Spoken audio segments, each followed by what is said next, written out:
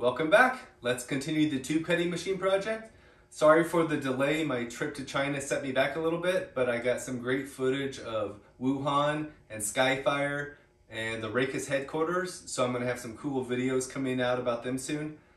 Today, let's wrap up the front chuck and assemble the rear chuck and get both of those installed on the machine. Let's go. While I was gone in China, some parts from PCBWay arrived.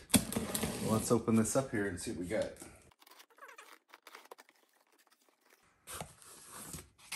All right, all kinds of stuff. Let me find what we need here to continue building the frame. All right, I think this is definitely one of them.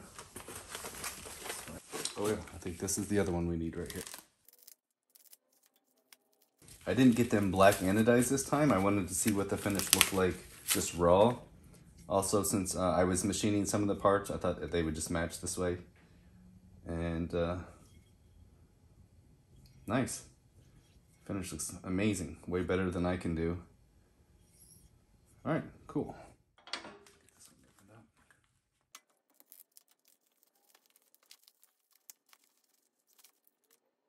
All right, nice. They look great. These are the two pieces we're going to use to mount my chuck onto the frame. I need to get these 4 holes right here tapped for M10 to mount the front chuck. So let's do that now.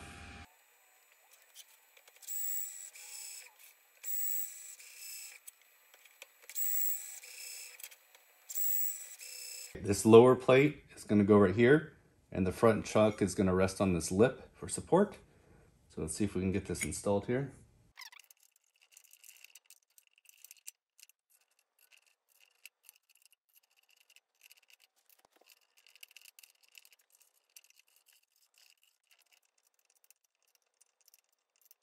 Okay, now let's get the top mount for the chuck installed. It's going to go something like this.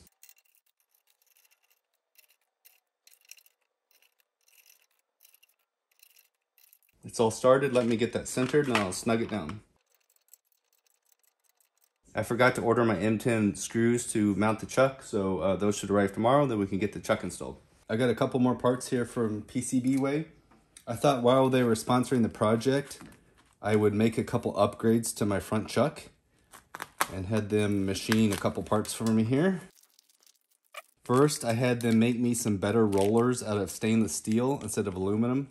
I figured they would last longer this way.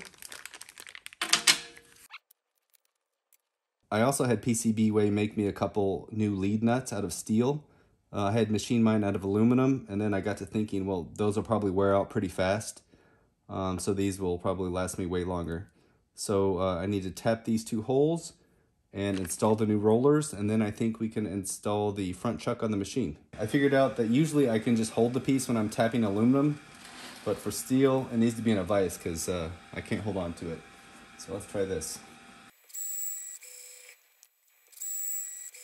So I'm gonna get this all disassembled so I can add these new upgraded parts. That's one of the reasons I didn't Loctite anything yet. And I'm still not gonna do that yet because I got a lot of comments about potentially adding some springs to give this a little relief if the tube isn't perfectly on dimension, which is something I still might do. I'm gonna experiment without it first and see how it works. I got the new stainless steel rollers installed, and I got the new steel lead screw nuts installed, and everything fit perfect, so I think we're ready to get this installed. It's pretty heavy, that's why I added this lip here on this bottom plate to help hold it while I get it into position. Oh yeah, it's heavy. Looks like it fits nicely. Let's see if I can get it attached here. These line up.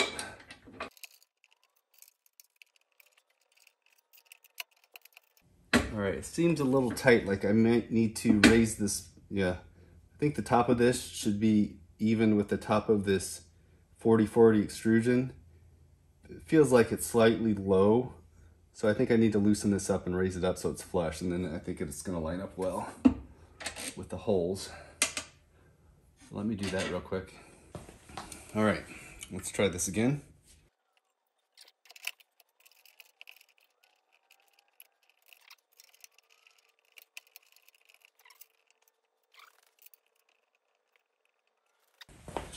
Everything started. Let me see if I can snug it up now.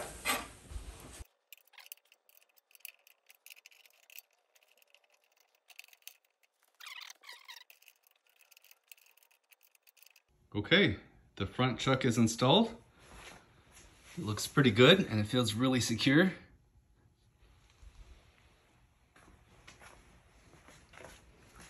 It is from the back side. I've got some more parts here from PCBWay. I believe this is everything we need to assemble the rear chuck. So let's start getting these open. PCBWay has offered to sponsor a number of the custom milled aluminum parts for the project. You may know of PCBWay as a one-stop solution for PCB manufacturing, but they also offer a wide range of other manufacturing services such as CNC machining, 3D printing, sheet metal fabrication, and injection molding. This is a really great service for when you need parts but don't have the manufacturing capabilities in-house, or even just want to save time. For this tube cutting machine project, I ordered 24 unique parts, some of them having multiple quantities.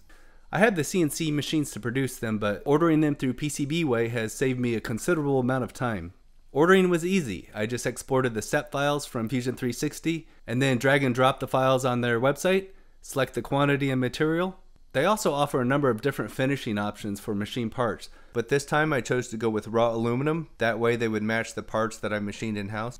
It took 21 days to receive the parts from the date of ordering, and they look great. The finish is much better than I can achieve with my CNC machines. So check out their website at PCBWay.com, and thank you to PCBWay for supporting this project.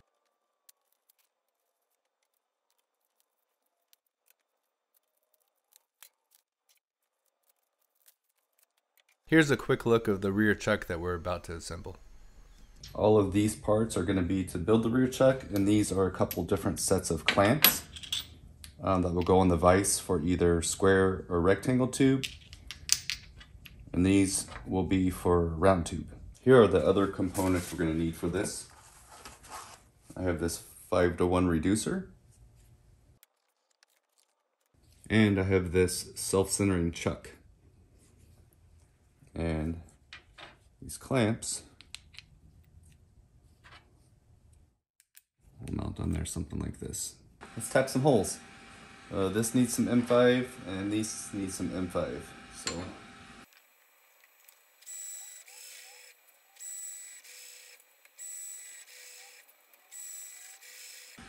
all right, now this one needs 6 more tapped for M5.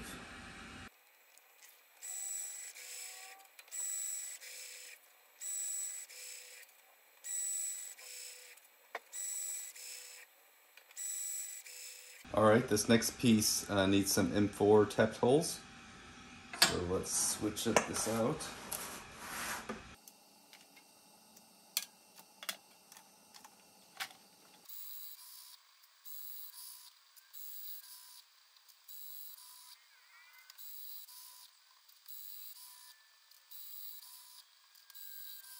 Now I still need to do some M5 blind holes on the side here, so I need to see how I can set the depth stop on this real quick before I do those. Okay, since these holes are on the side, I'm using a vise again to hold the workpiece. The actual hole is 15 millimeters deep, and I've programmed the tapping arm to tap 12 millimeters deep. And it looks like there's this function for a deep hole where it will tap a little bit and then retract a little bit and then go further and further and further until it hits that depth. So let's try it, see what happens.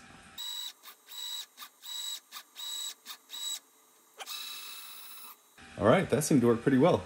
Here, we'll do another hole and I'll let you see the display on the tapping arm.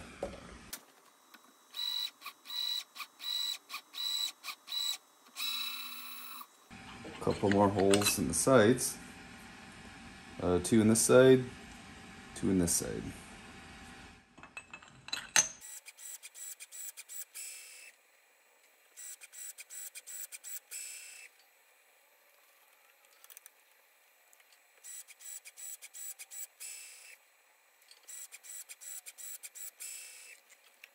Alright, this piece is done. I think only one more plate we need to tap. For this plate, there's just 3 in each side that we need to tap here for M5. So I'm going to do it same as last time.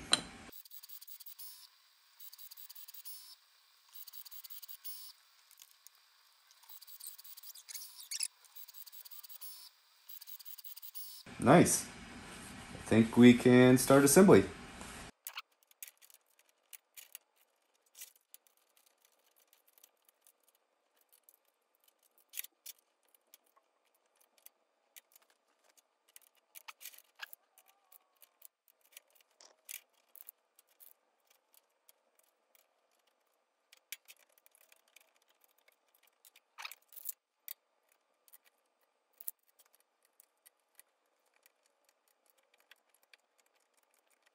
All right, nice. Fits together nicely. So if I've done this right, this should attach right here to these guide blocks. And it looks like the holes line up. So let me get some M4 screws and I'll get that attached.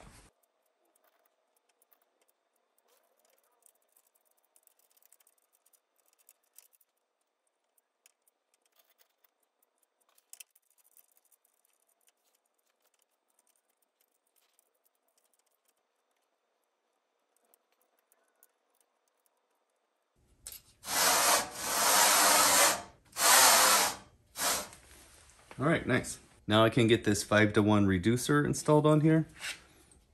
It's gonna go right here.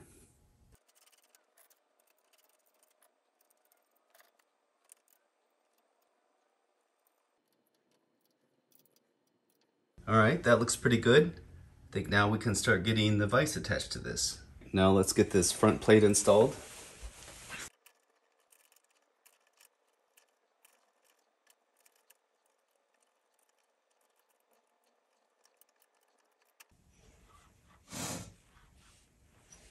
All right, cool. Now we need to get the vise mounted to this plate. All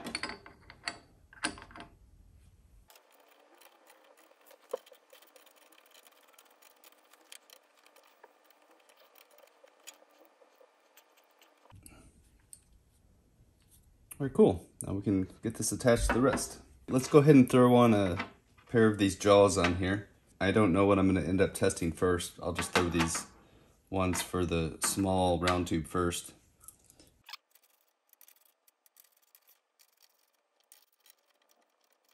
All right, nice. That looks pretty good.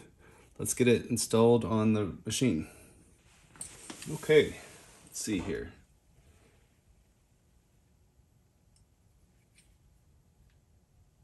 Let's try doing something like that.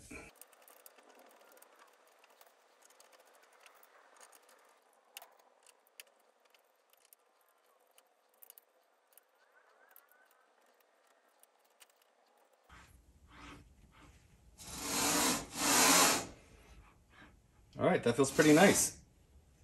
I think now we just need some motors. I'm pretty happy with how this turned out.